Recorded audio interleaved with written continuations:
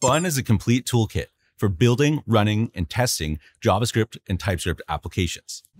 With Bun 1.2, we're introducing new features and APIs that make it easier than ever. We've also spent a lot of time improving stability and Node.js compatibility. And that's why companies like X are using Bun in production. Bun lets them ship features at scale in days instead of months. Before we talk about the new features in Bun 1.2, let's start with an update on Node compatibility. Bun is designed to be a drop-in replacement for Node.js. Bun supports all the major Node.js APIs like FS, Net, and HTTP. In Bun 1.2, we've added support for even more APIs, including dgram, HTTP2 server, and cluster. We've also made some major performance improvements. In Bun 1.2, a Hello World Express server handles 3 times more requests per second than in Node.js. In Bun 1.2, we've started to run the entire Node.js test suite for every change we make to Bun. It's a suite that includes thousands of tests from Node's repository and ensures that if code works in Node, it also works in Bun. For each of the following Node.js modules, Bun passes over 90% of Node's test suite. Every day, Bun gets closer to 100% Node compatibility, and we're excited to share more progress on this very soon. Bun is designed as a cloud-first JavaScript runtime. That means providing built-in APIs for all the tools you need when running a production application in the cloud. That's why we're excited to introduce S3 object support in Bun. S3 is the de facto standard for object storage and even predates Node.js. Think of it as the file system API for the cloud. There are dozens of S3 compatible services that you can use in production or even on your local machine.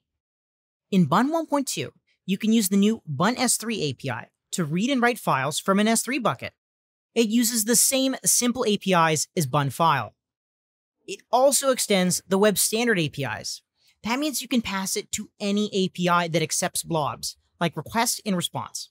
We've also made it possible to read and write S3 files with just a URL. Bun looks for well-known environment variables to configure your credentials in bucket.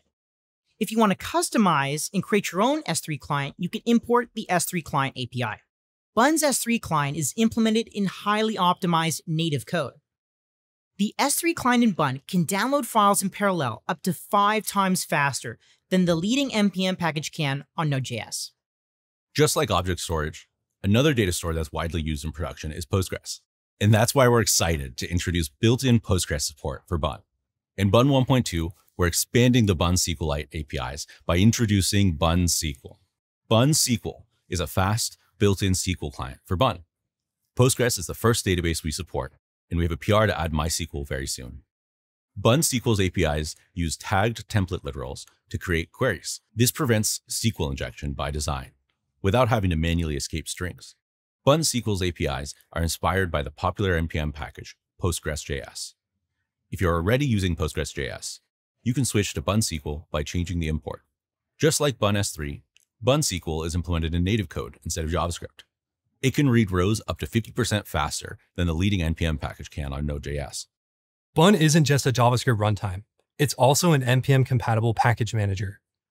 Bun install is designed to work with Node.js and Bun. Even if you aren't ready to migrate your application to Bun, you can still use Bun install with Node.js. In Bun 1.2, we're introducing the biggest update yet to Bun install, a text-based log file. When Bun install was first designed, we decided to use a binary log file for performance reasons. But we heard a lot of your feedback that they're impossible to review in pull requests, hard to fix merge conflicts, and difficult for tooling to use. That's why Bun's new text log file is a JSON-C file, which is JSON with support for comments and trailing commas. This makes it much easier to view diffs in pull requests, and trailing commas make it much less likely to cause merge conflicts. Some projects start out being faster, then get slower as they add new features. Bun is not one of those projects. That's why we spent a lot of time figuring out how to make the text log file just as fast.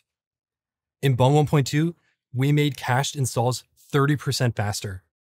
For new projects, Bun install will default to generating a text log file. For existing projects, Bun will continue to use the binary log file. To migrate to the text log file, you can pass the save text log file flag to Bun install.